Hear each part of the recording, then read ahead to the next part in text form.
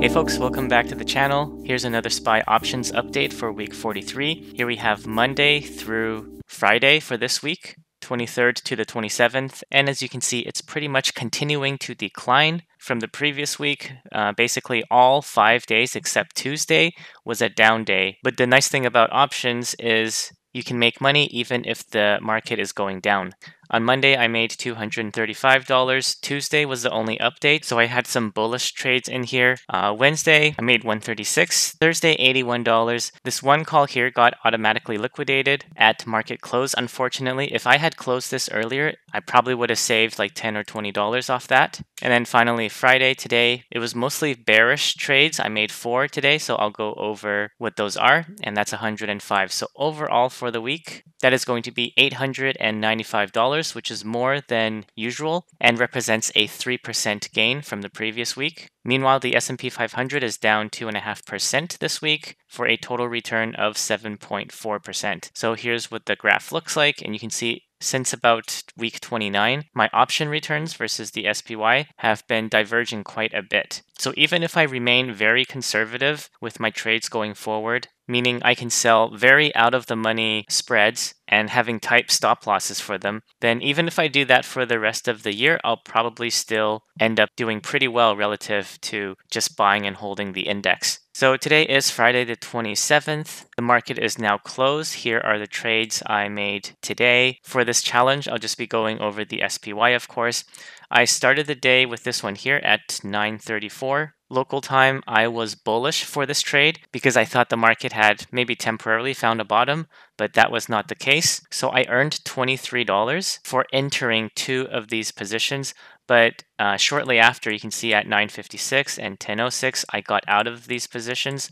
I sold them and I took a bit of a loss because I paid $28 and $38 to get out of that position. And instead of being bullish on the market, at this point, I decided to turn bearish. So at 9:57, I sold a 412 bear call, and then I bought the 413 for protection, which gave me a credit of $39 times 2.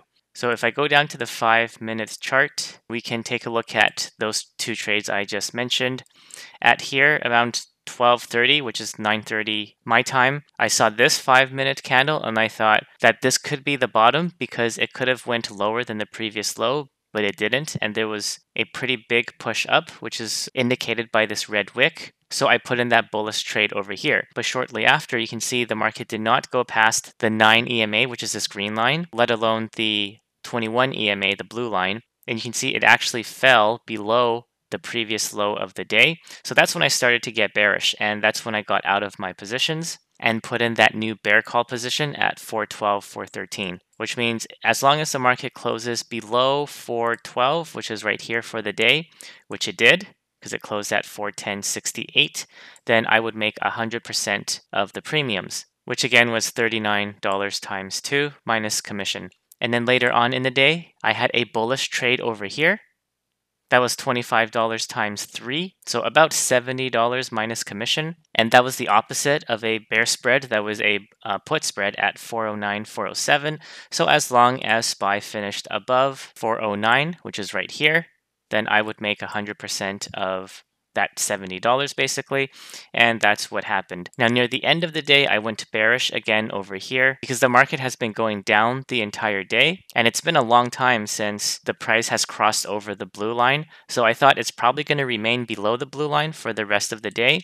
Unfortunately, that trade did not work out, and it was working fine until like the last 5 minutes, but then the market just shot up way past the blue line, so I had to get out of this position, unfortunately, and I took a little bit of a loss on that. That was this trade right here, 3 of these, because I entered here, and then I got out here and here. So I made $35, but then I sold these for 42 and 40. So a little bit of a loss, but I could have made, 35 times 3 had the SPY end of the day below 410, which if I go to the minute chart, 410 would be right here. So it was looking pretty good. SPY was below up until like the last 8 minutes of the trading session, because the day ends here at 4 p.m. and each candle represents a minute. So when this trade started to get in the money, I slowly got out of my position. And the reason I want to scale out of the position and not just sell all three at once is because you never know. We could get a spike up and then it hits resistance where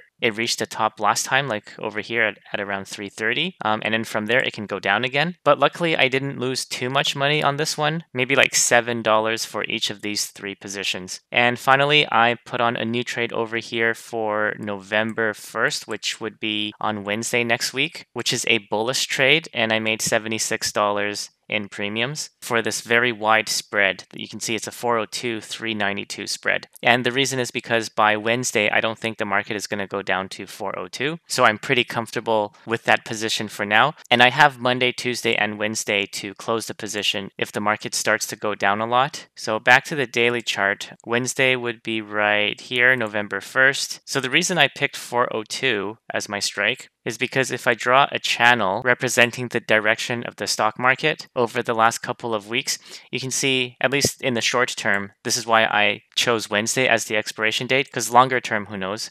But you can see the bottom of this channel is basically at 402. So if the market continues to remain bearish, then judging by the slope of this sell-off, 402 is where I expect the lowest the market could go. Now, if it ends up breaking this channel, like on Monday, the market closes down here, then I'll have to get out of my position. I will be taking a loss on it, but I think on Monday or Tuesday, we're going to see a bounce and some kind of recovery from the market because we're kind of extended from the green line and especially the blue line, the 21 EMA. You can see from today's close, we are about 15 points away from the 21 exponential moving average. And that's happened before, like the last down leg stopped over here, and that was only 13 points away. Another down leg over here, it actually ended the day up, so this would be the last down day, and that's 10.5. Even last year during like the market volatility, this would be the lowest day, and that was a 13 point.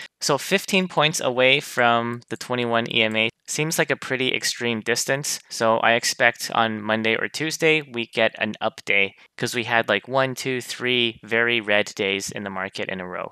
Medium term, where do I think the market is going? I think by the end of next week, we're still going to see lower prices in the SPY. Even if we do get a pop-up, it is probably going to face some kind of resistance. And I'm looking at this larger channel over here, which we broke out of before over here, but then bounced back into the channel.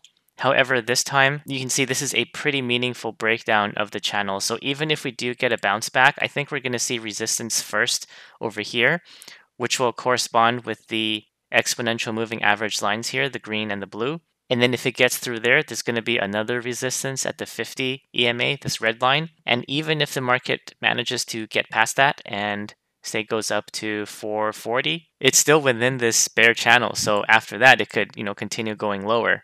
So until I see another larger channel like this going upwards, it looks like it's more likely than not we're going to see lower prices in the medium term. So anyway, thanks a lot for watching. Good luck with your investments, and until next time.